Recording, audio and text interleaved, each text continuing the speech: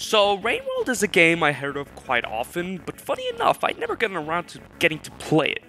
As of recent, I've wanted to get more story-based games, or games with impactful visuals and character designs, and that's what I got from Rain World. The game's opening scenes are probably one of the most visually beautiful things I've ever seen in any media ever. It tells a story about a Slugcat that gets separated from his family by the heavy rains of this world. And the first time I saw this, I actually got a bit emotional, even though I just got the game and didn't know anything about it. Something about the music and the art really hit me on a deep level. I really can't do this opening justice, and the only way to get the full effect of it is by watching it yourself. This is a very melancholy, atmospheric game, and even though I was getting chased and attacked by monsters and these lizards, I had this weird feeling of comfort. Something that I really hadn't felt for a while. This world feels dreaded. It's a post-apocalyptic world. You hear dripping water everywhere you go, and you'd know why later in the game. The game is relatively easy for the first hour or two of playing it, at least for an epic gamer like myself.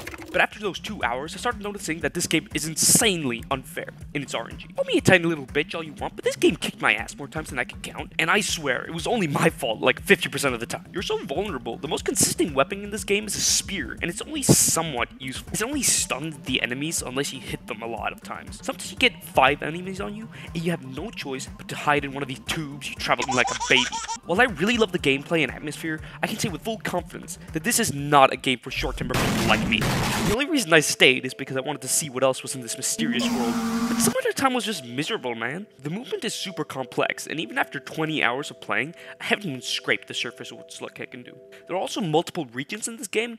The one you start in is called the Outskirts. It is the calmest and simplest and easiest region. It is a very nice design and gives you enough objects to jump off when in danger by the stupid dragons. But there's one region I hated so much I just had to have a section shitting on it. Shaded Citadel. This region is the most dreadful, boring, uneventful region in this entire game. It gave me nothing to work with except these little stupid glowing rats that sometimes slowed me down and hindered my jumps. I was stuck in this area for hours, and after a while I just decided to restart my save file. Yes, I was that pissed off. If you ever come across Shaded Citadel, leave immediately. There are no redeeming features. It's like playing the game blindfolded. There are a lot of plus sides to this game though. Its AI is phenomenal. They feel like living, breathing entities. They move around, eat other animals, fight each other, and they do all of this off-screen as well. This world feels very lived in, and I think that's a huge plus when it comes to an immersive world. There are many good worlds as well though, like the Outskirts Industrial Complex, Drainage System, and Chimney Canopy, and the 5 Pebbles, but that's kind of later in the game and I shouldn't tell you if you play the game. The objectives in this game may be a bit vague, but I feel like that enhances the experience. I love feeling like a caveman running around scavenging food and being at the bottom of the food chain. Makes me feel like the Stone Age version of myself. A Neanderthal. And the ending, oh my god. The ending to this game gave me some major chills.